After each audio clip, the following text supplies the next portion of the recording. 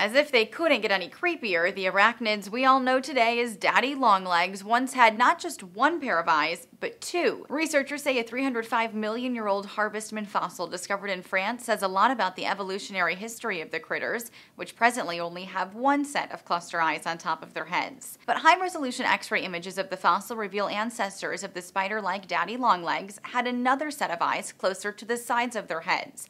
Those were called lateral eyes. The researchers then looked at modern harvestman embryos and found they still retain the gene for the lost set of eyes, though they only form one set when they hatch. So why did the modern Daddy Longlegs lose those extra eyes? According to Wired, one of the study's authors speculates the species might have adapted to darker areas and no longer needed them. The researchers say the bodies of those species have changed very little as they've evolved, but the discovery is a rare, detailed look into the differences between ancient and modern arachnids. As the study's lead researcher notes, terrestrial arthropods like harvestmen have a sparse fossil record because their exoskeletons don't preserve well. Harvestmen have exoskeletons like spiders, but it's important to note, although they might look like spiders, they're really not. As the International Business Times reports, they're more closely related to scorpions, which also have exoskeletons. And unlike spiders, Daddy Longlegs' bodies look like single oval-shaped structures. And of course, real spiders have even more eyes than their lookalikes, usually about 6 or more.